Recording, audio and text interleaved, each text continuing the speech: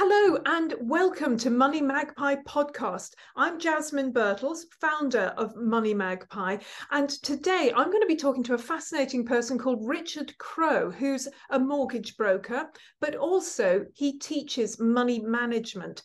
And his teaching is all based on his own experience, based on the psychology of money. So I'm hoping that we can all get some great tips from him. Hello, Richard.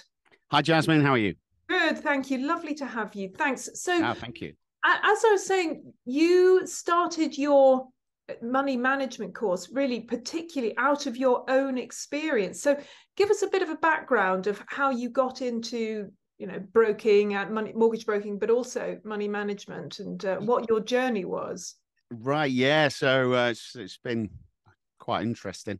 I've got some stories, but basically, 14, 15 years ago, I found myself, I think it was about early 2009, to be fair, so maybe 13 years ago. I found myself in £52,000 worth of debt and a coke problem as well. Lack of money and debt and coke kind of goes hand in hand. Yeah, right? Yeah. And basically, I went into a debt management plan and I decided that something had to change. And it was clearly me. Okay. I noticed that I was present at every single bad decision and bad event that happened in my life. So I kind of put the dots together and thought I might be involved somehow. So how did you get yourself out? What was the turning point? What made you think, right, end of? And 52 is where I stop. I'm going to turn everything around. It was more, I don't really know. I just had enough. I was suicidal. It was do something, okay, or tap out. And how I was living my life, for the first 3 seconds of the day, I'd wake up and everything was amazing. It was great for 3 seconds. And then I'd just remember all the mess that I'd gotten myself into. And I'd lay there and the dread would just come over me. And I would literally be working out how many hours it was going to be until I got back in bed and I was safe and I didn't have to manage or do anything. And for me, quite literally, my main job of the day was to make sure that I got back in bed. Yeah. And now, I mean, this was some time ago, but it's very apparent to me that there are a lot of people experiencing that very same feeling. And knowing what it feels like, I still remember it now. Honestly, it just goes through me. And it's a place I never want to go back to, okay? And it hurts me, it upsets me to know that there are people out there today that are feeling like that.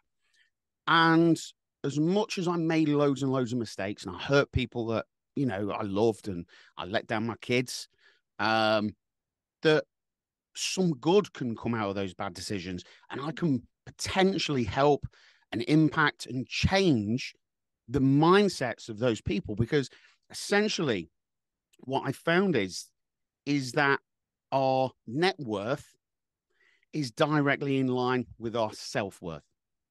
Oh, interesting. So you worked on your sense of self-worth, do you feel? Oh, yeah, 100%. Yeah, without a doubt. I can successfully say that today I love being me, okay? I wouldn't want it to end. In comparison, I used to dread getting out of bed. Now I can't wait to go to bed because I can't wait for the next day.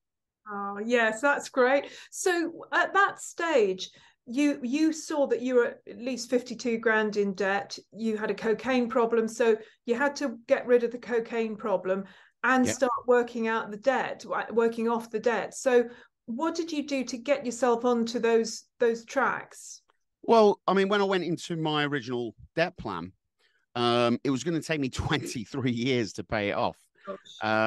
Which, I can assure anybody listening, it took me far less amount of time to acquire that debt than it did to pay it off. So it's quite surprising how fast we can build up that debt. And then it's like, oh my God, how's that happened? So for a long time, what I actually did, I just was paying the minimum amount on it. And 8.5 years ago, I got into mortgage brokering. I'd been in insurance previously. Okay. So you had a start there in that area. Yes, yeah. And I'd actually left the financial industry and actually went and opened a gym, believe it or not. Yeah, so I owned a gym for 10 years. Excellent. And then I sold that and I went back into the financial industry. One of the best decisions I ever made was that I didn't go bankrupt. I didn't go into an IVA because in the back of my mind, I was always like, well, I'm pretty good at the financial industry. If I need to in future, I want to be able to do that. And if you go into an IVA or you go bankrupt, you can't really do that. Okay, you can't go back into it. So for a long time, I kept on just paying the minimum amounts. And then I'd say 3.5 years ago, I really kind of zoned into it. I started working with my life coach, a guy called Paul Mort. And that was really the defining moment. And what happened was my son ended up, he was looking at 3 to 5 years on a GBH charge. And he'd gone into a fight. And essentially, it was all my fault, only in the way that he'd not really had a very good role model. Right, yeah. Okay? So it was 3.5 years ago. That was when I was really at my lowest. And the funny thing I'd noticed, this is what is really crazy. My business started doing really well. And I was earning more money. Everybody was telling me, I was like, Richard, fantastic. You're great. We love you. Thanks for making our dreams come true. What I found was that the better my business did, the worse that I felt. Interesting. So did you talk to your coach about it? Did you work through that? Yeah. And this is because my net worth was going up, but my self-worth was still down here. And so I was still glued to my victim story. Okay. The background was that my dad was an alcoholic. Okay. And he died 21 years ago. And when he died in a tiny caravan with 4, 5, 6 black bin bags to show for his name. Okay. And I was 24 then. I'm 45 now. And as a child, we never went on family holidays, not a single one.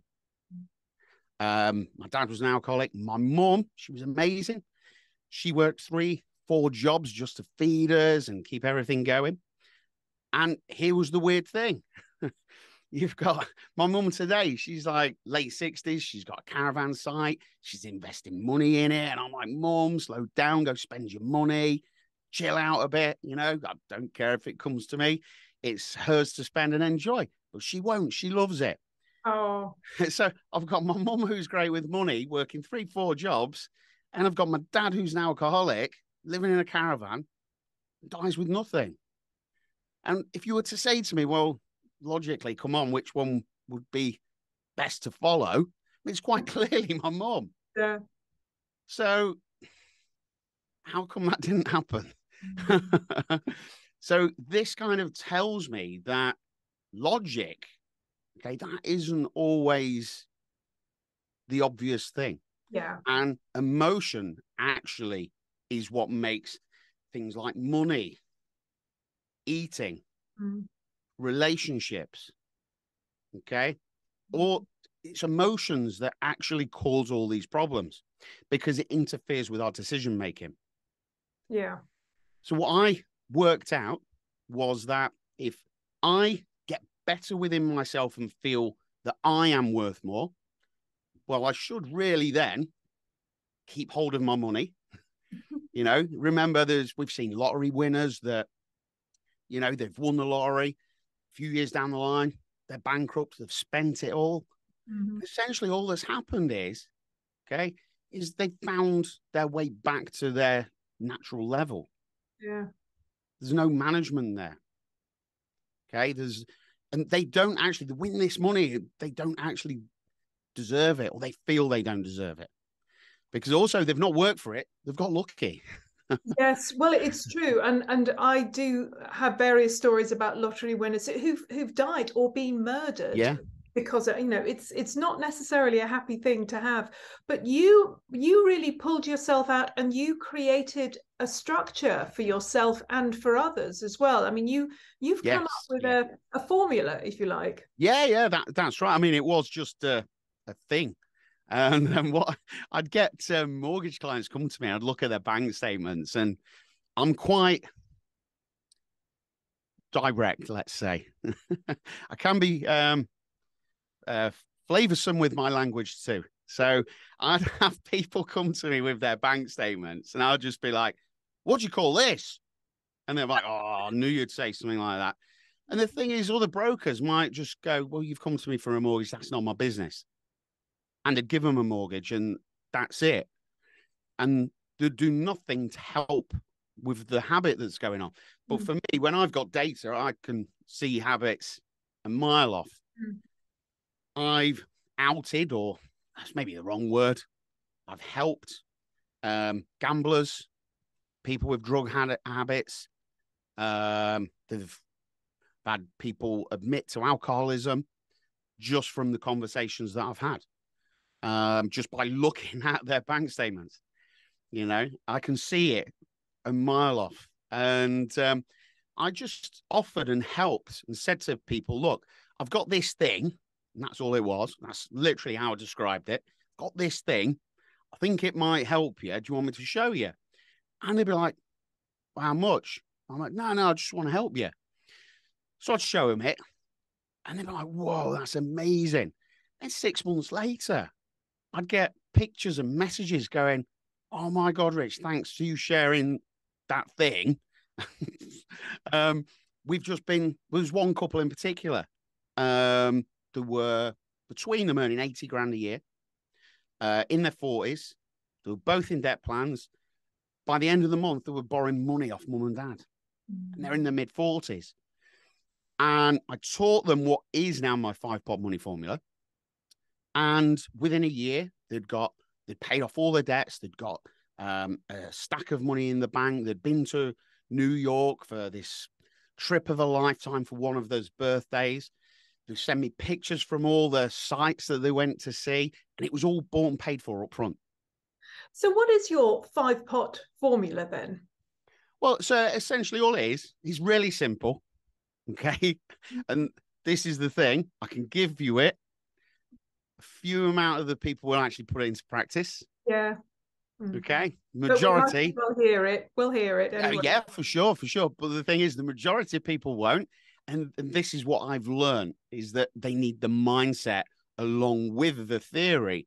Just like the overweight person, we all know it, move more, eat less. Well, if that's the case, why do we have a nation of overweight people? All right. If it was that simple, the strategy would do its job. It doesn't. So this is where the mindset comes in. So essentially what it is, it's separating all your accounts. So you literally have 5 pots. And in the first instance, you're going to work with 3 pots. Okay. One of the problems which I see is that people don't know their numbers. They've got no track of their money. They use one bank account. Okay. Even businesses, self-employed people. All right. The business money going into the account that their pet insurance is going out of. And you're like, what are you doing? They don't know what money is theirs. Okay. So I get people to split 3 accounts. Okay. The first one, because the main priority of people normally is the money that they spend. The second priority is their bills. Hopefully, sometimes paid on time.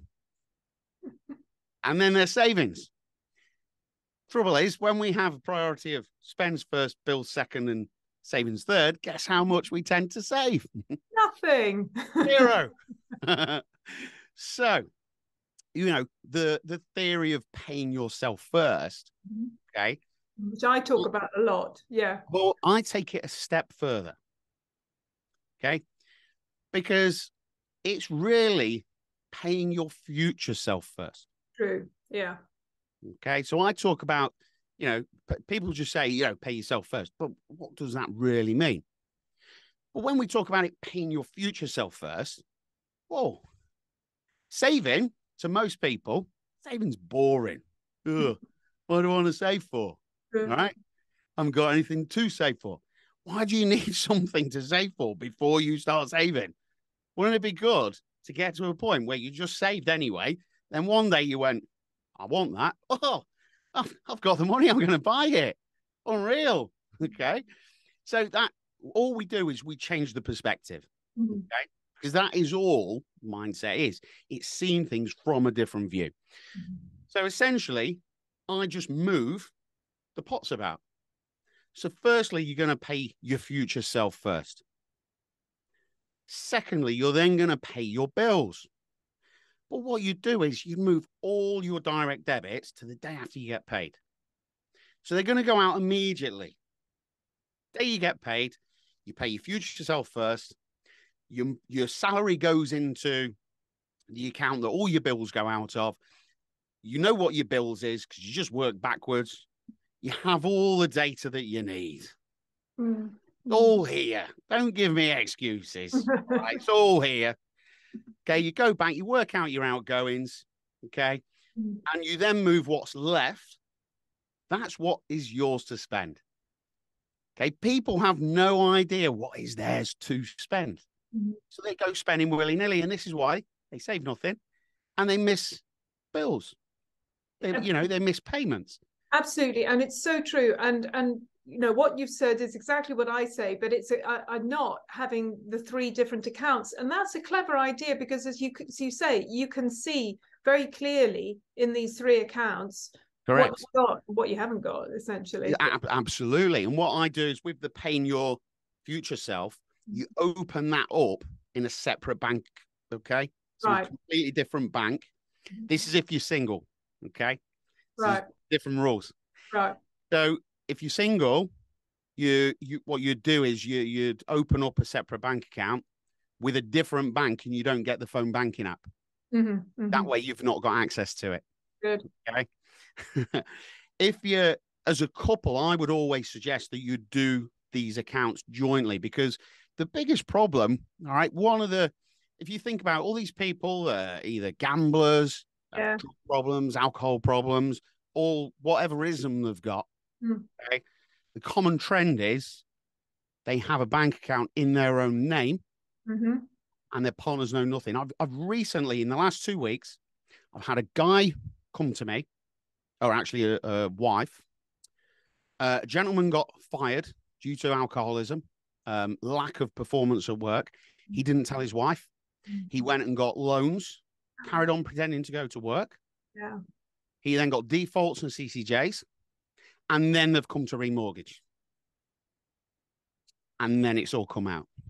I've spoken to women like that, and there was one I remember who said it was like shoveling snow while there's an avalanche coming from behind, and she had no idea about that avalanche until suddenly it all broke. But here was the interesting thing. The call was with her, and all she did, understandably, was badmouth her husband. Because she was mad, right? Of course, yeah, understandably. Yeah, and I get that. But here's the thing. Imagine how that guy must have felt to go to the extent, the pressure, the anxiety, the overwhelm, okay, that he went to keep that hidden. He was banking on getting another job very quickly and he would then just say, I've got a new job. Okay. It would be seamless, but it didn't happen. So then imagine how the anxiety, the overwhelm and the panic would grow. To then be found out. And I actually spent 2 hours on the phone with this lady. I don't normally do that. And I basically said to her, imagine how he feels. And she was like, oh my God, yeah. So now imagine he's not in this human adult man's body. All right, imagine he's a 5-year-old. What would you do to him? She went, just go up to him and give him a hug and tell him everything's okay. I said, Oh, well, here's the thing. He may be in that adult male body, but internally, he's feeling like the scared 5-year-old. yeah. You've just saved their marriage. Absolutely. And potentially his life, because the amazing thing was, and this was 5 o'clock on a Friday when we clock off, I was there at the office on the phone till about 7:15. I'd gone home, and about 9 o'clock, and I've never spoken to this guy. He found me on LinkedIn. He sent me a message and he went, sorry, mate. Don't really know how to say it, but you've just spoke to my wife for 2 hours and she's just come downstairs, given me a hug and told me, I'm sorry, everything's going to be okay. And I don't know what you've said to her because I'm the one that's done everything wrong. And Oh, she's apologizing to me. And we message most days, me and this guy. And just to keep him on track, he's stopped drinking. Okay, he feels amazing. He messaged me the other day. He's had a record sales day. oh, You know, good. and Yeah. they're booked onto my next course. So, this is all within a conversation. Imagine the changes that they're going to make together as a team moving forward. So the people who come on your course, I mean, you've told us 3 pots. There's the other 2 pots they get to learn about. Right, yeah. And But have you some found people don't get to them? No. Have you found that people who've been on your course have gone on to make really quite serious money? Yeah, well, it's not about making serious money. So I don't sell a get rich scheme. Do you know what I mean? There's a lot of people out there right now selling courses that, will drive your business and this and that. All right. I mean, my course currently is 347 quid to do it. Mm-hmm. It's not expensive, and I don't want it to be expensive for the simple fact, okay, the very people that need to do this course need to be able to afford it. Yeah. I've had business coaches telling me it should be 500, 600, 700, 800 quid.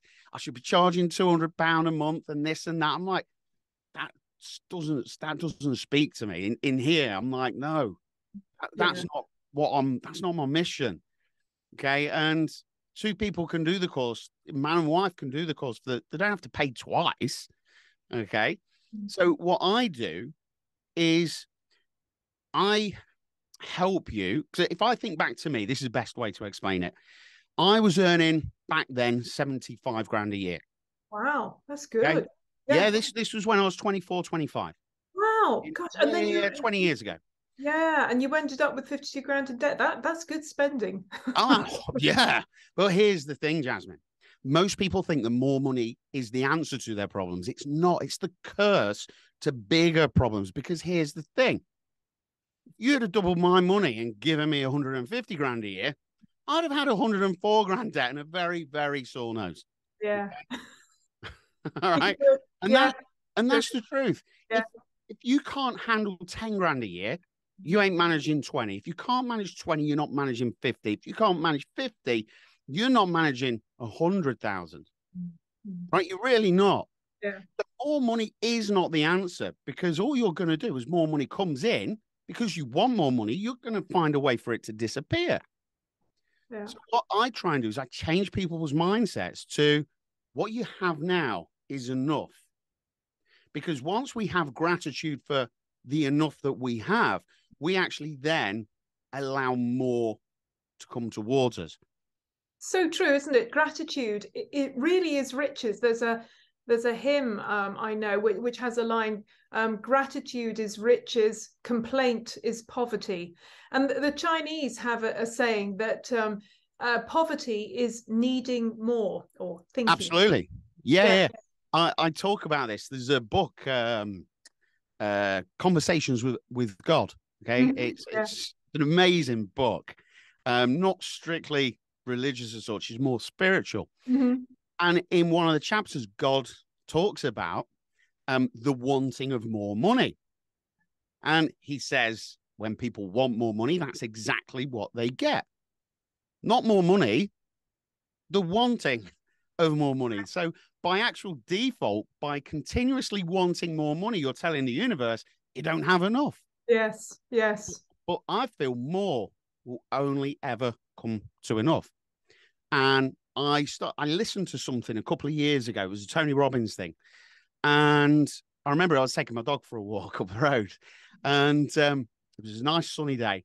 And he told this story about leading a life of giving. Mm-hmm. And it filled me up listening to this story. And I was like, oh my God, how good would it feel to every day just lead a life of giving? I just decided to do that.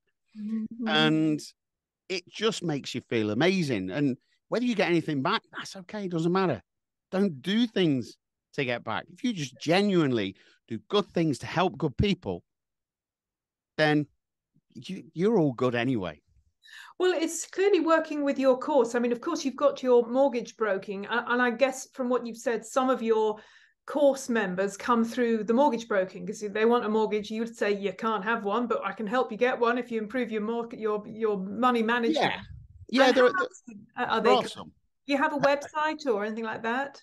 There's a landing page with details of the course, and that's about it. I've got a website for the mortgages, but essentially what happened was, I got a lot of men saying that they were terrible with money.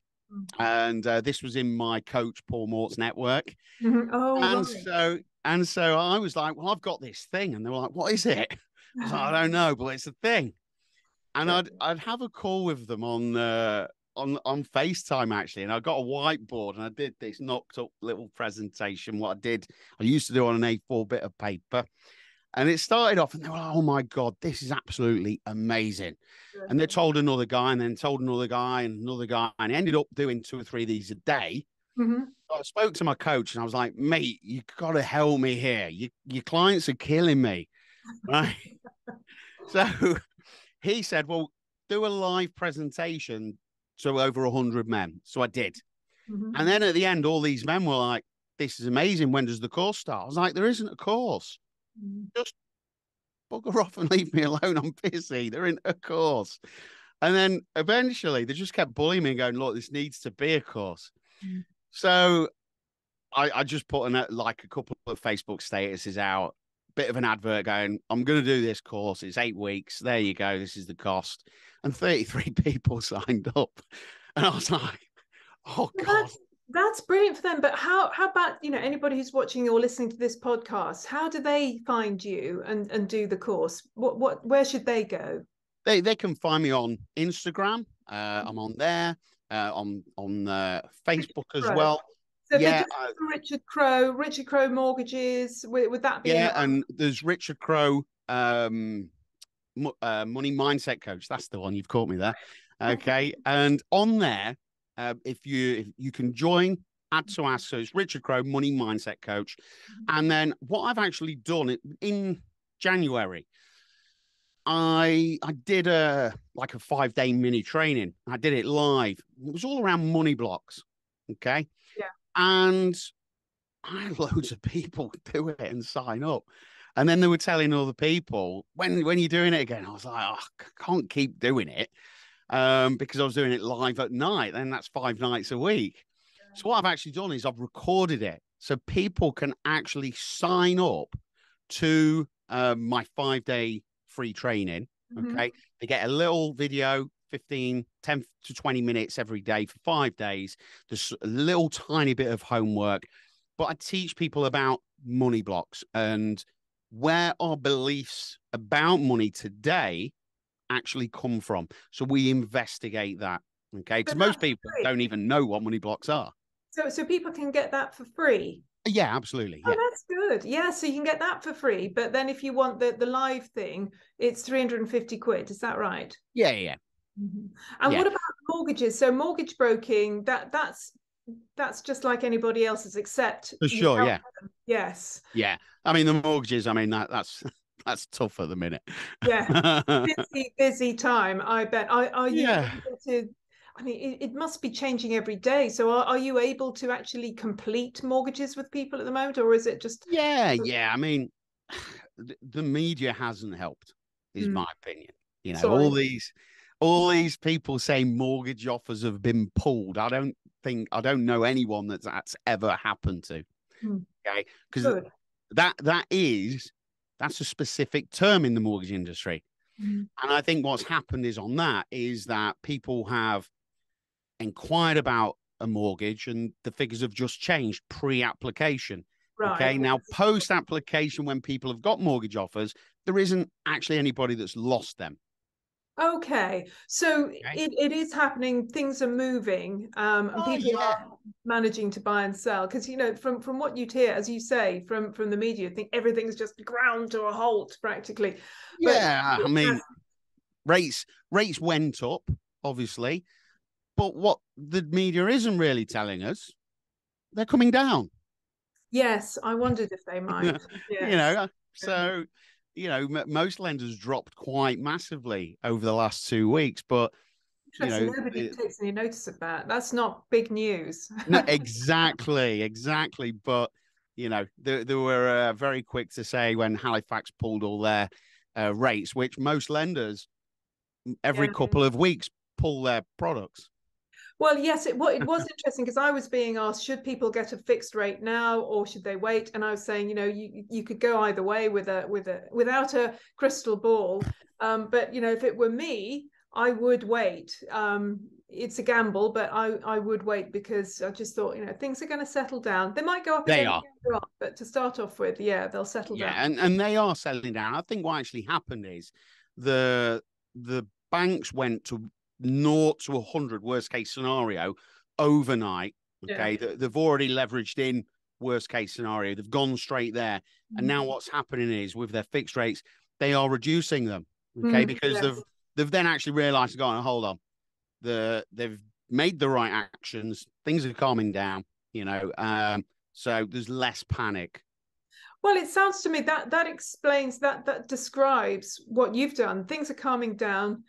You've got you've got on top of things for yourself, and now you're helping other people get on top of their money. You can do it for free with if we go onto your Richard Crowe Money Mindset LinkedIn, and you could also do the paid version, which sounds very good as well. Richard, this has been fantastic. Thank you so much. Thank you so much for your honesty and for your help. I think it's going to be really helpful for a lot of people because I do hope so. What you've been through is what so many have. It's been wonderful to have you. Thank you, Richard. I've been speaking to Richard Crowe, Richard Crowe's Money Mindset, Richard Crowe Mortgages and Insurance. And this has been the Money Magpie Podcast. Like us, tell all your friends, comment, share, all that kind of stuff that we're supposed to do and people forget. So do it now, like it now, share it now, comment, do all of that. And we'll see you at the next one.